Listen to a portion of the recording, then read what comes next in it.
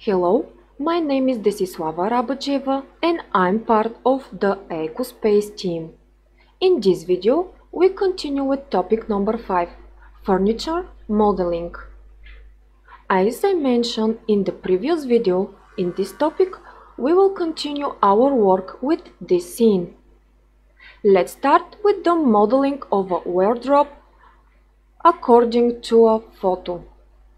We will put the wardrobe here. For this purpose, we will use MatchPhoto. In order to make your model, the image with which you will start depends very much. The picture I will use is this.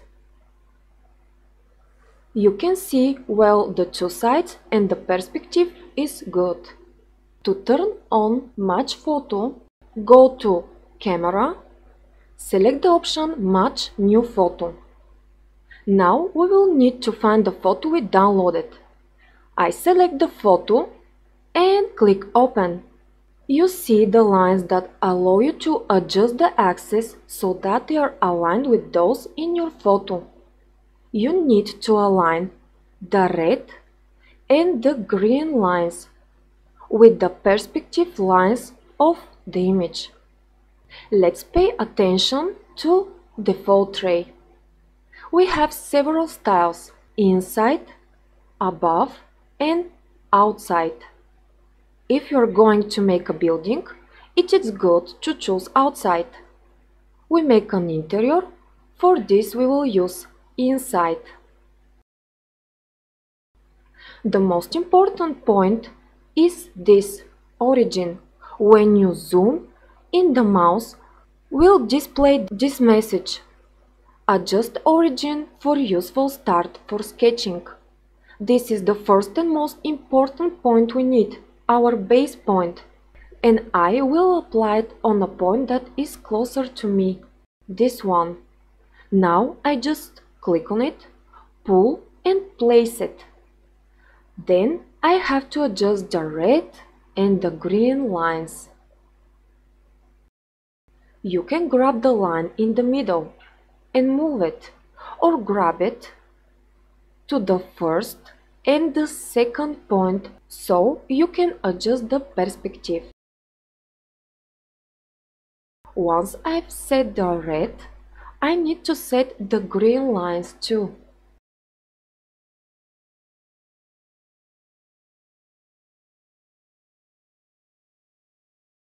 The moment I bring the mouse closer to the blue axis, SketchUp displays this message: zoom in or out.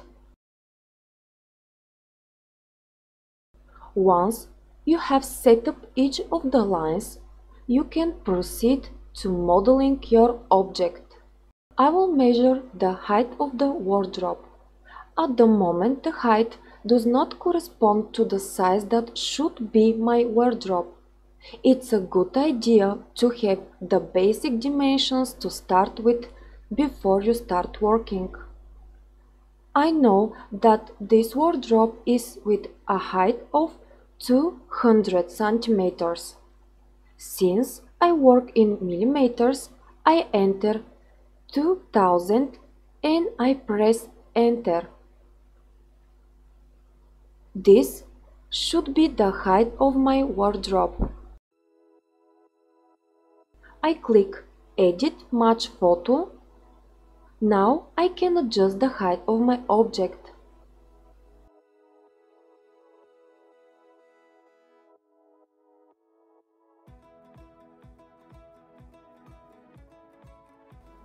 Now I will choose the tape measure tool again and put a guide for the length of the wardrobe, which is 2200.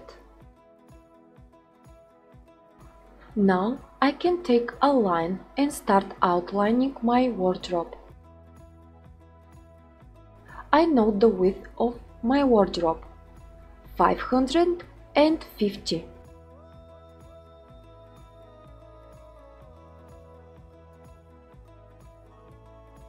And now, if I scroll with the mouse, I can see what the wardrobe looks like so far. I will now select the rectangle tool and close all sides. If we click on the name of the wardrobe, we will return to MatchPhoto. Now we can continue our work on the doors. They are at the same distance from each other. My wardrobe is divided into 5 equal parts, which means that each part should be 44 centimeters. I will make a guide again. I will write 440. Then I will press Enter.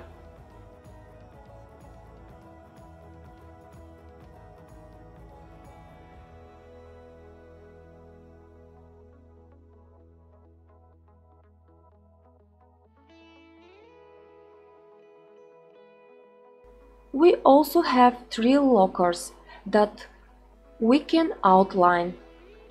The option is to draw on the photo itself, or again to put guides at equal distance.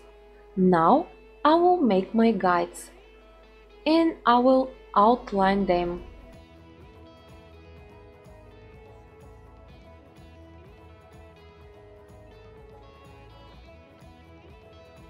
I will put guides to know how high the handles will be, and not to draw them, I will take ready 3D models from 3D Warehouse and I will apply them.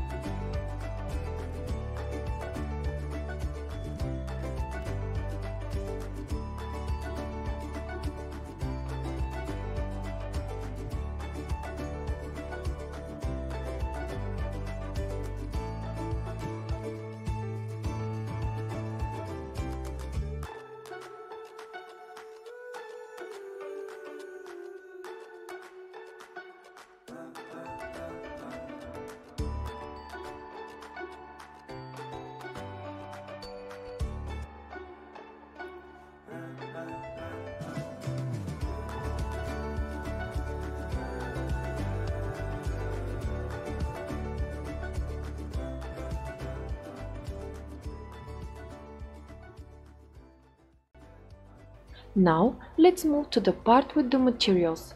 In the previous videos I show you how to use a paint bucket tool. Now with the paint bucket tool we will apply materials on the wardrobe we just created. When you click on the paint bucket tool, it will automatically open in the default tray category with materials. The first category you will see is color named. But let's take a look at what the SketchUp library consists of. From the drop-down menu, we can see each of the materials divided into categories. There is a category for bricks, a category for patterns, tiles, a category for woods, and many more. I will go back to color named and take this white color with the name Snow. If we return to MatchPhoto, we see how in the middle of the wardrobe it is white. The other parts are in wood.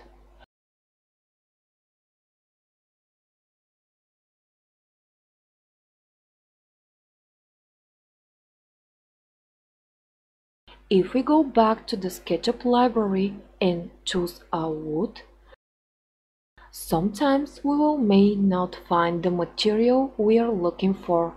Now we will look at how to create a custom already made images. There are several options for you to put a new material in SketchUp. First, let's look at where we can download textures from. The site from which I will download texture is SketchUp Textures Club. There are a lot of materials. When you like one of the materials, keep in mind that one material is for free users and the other is only for club members only. Before we make the custom material, I will show you another place from which you can download materials, and that is 3D Warehouse. If you like material that is attached to any of the models, click on 3D model, but instead of downloading it, click on See More Details to see all the information about the model. On the right, under Model Info, it's written the number of materials in this model. We click on Materials, and all the materials that have been used appears, and we have an option to download them. Now I'm going back to my scene. I will show you how you can apply textures. Once I've downloaded a texture from a site, click on File, Import, choose the option Textures, select the image and click Import. The material is now in SketchUp, but know that SketchUp does not allow me to put this material. If I want to apply the texture, I have to put it on one of these faces.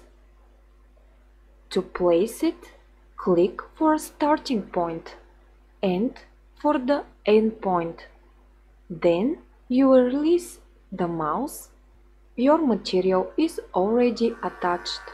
We can use the pipette to select this material, and when we select it in materials, its name appears. We can change his name.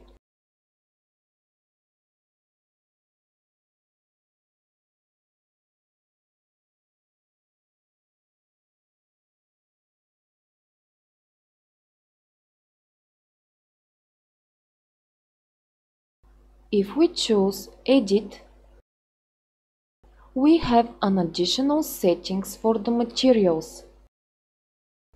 We can change the color of our material. We can change the size of the photo. Once we have selected the material, we can apply it to the other faces and our wardrobe is ready. And all I have to do is select it and make it a group. Let's copy this model and let's take back to the other scene I'm working on.